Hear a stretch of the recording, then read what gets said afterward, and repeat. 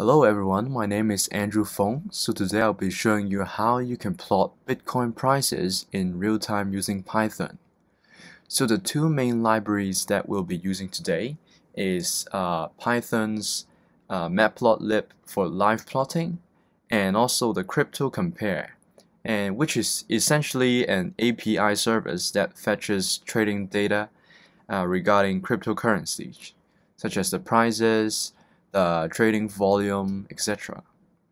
And as you can see, that my time zone is now 10:53 p.m. So the graph is essentially plotting every 1000 milliseconds. So the graph is updated every second. Considering Bitcoin is gaining a lot of tractions recently, and honestly a lot of hype, I thought it would be a cool little project to show you how you can monitor the prices more closely and keep an eye on the volatility involved in those cryptocurrencies. So without further ado, let's get started. Okay, so the whole tutorial will be separated into two parts. The first part being the data generations, which means we have to generate data related to the Bitcoin prices in real time. We have to fetch those data. And the second part is to actually plot the data in real time using the Matplotlib. So let's take care of the first part. The first part will use Cryptocompare, which is essentially an API that queries cryptocurrency prices using the API that this company Cryptocompare has offered. And as you can see, you can just do pip install Cryptocompare to get started and then just import it. So there are clear documentations in this page. I will put it in the description in case you want to explore a little bit more. And let's get started, shall we? So let's import Cryptocompare. Let's do Cryptocompare and then get price. So we will need two arguments. The first parameter will be the currency that we are interested in, which is BTC.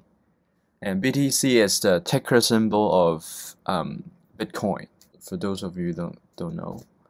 And the second argument will be the currency that we would like the Bitcoin price to be expressed in terms of. So it's USD. So let's run this. Okay, so it turns out that it returns a JSON file. In Python, a JSON file is called a dictionary. So how do we get just the price only? We can do that by specifying the header, which is BTC in this case, and then the US dollar. Okay. So we get the price only.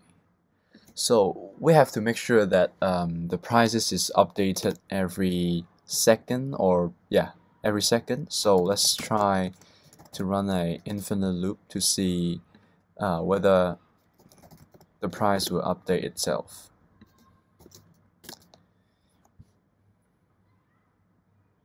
Okay, as you can see, there are price fluctuations, and it turns out that this API is returning accurate prices.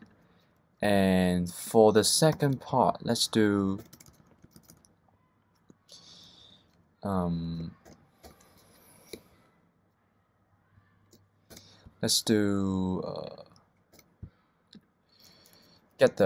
let's get the full name of the cryptocurrency. So we can try to do that by Cryptocompare and then get coin list.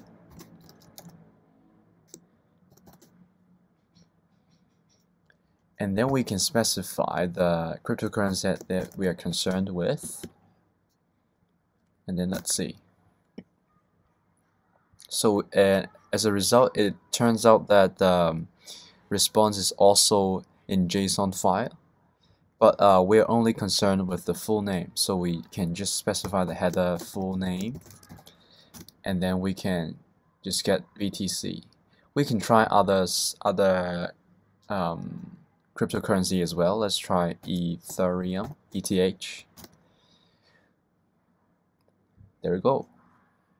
So let's try to make this to a function that will help us plot later on.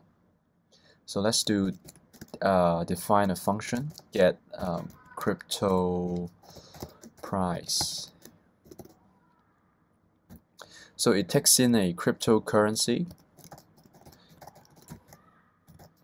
and also a currency that you want the price to be expressed in terms of, and then we can just do return Cryptocompare get price. We can just return this line. Okay, so the BTC is the cryptocurrency. The currency is US dollar. The Bitcoin is the cryptocurrency and the currency is also the US dollar. Okay, and the second function is define a function that gets the full name of the cryptocurrency.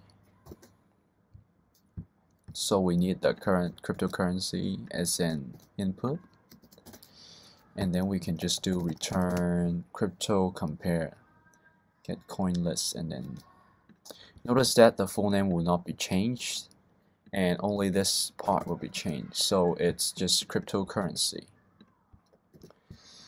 So cool. Let's run these two functions just to make sure it works. So we can do print get crypto price BTC. Make sure they are both in strings,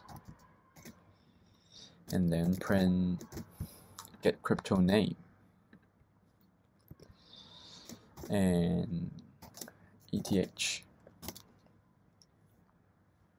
So cool, we get the two important data.